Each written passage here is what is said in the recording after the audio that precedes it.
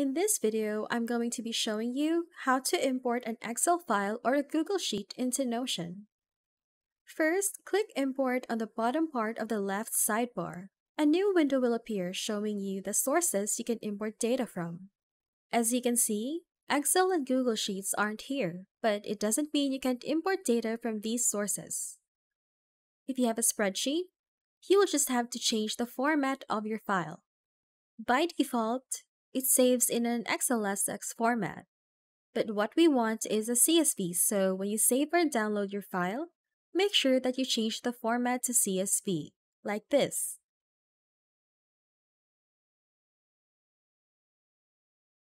When you have it, go back to Notion and choose CSV. Then you can upload the file. If this video helped, don't forget to hit the like button and subscribe.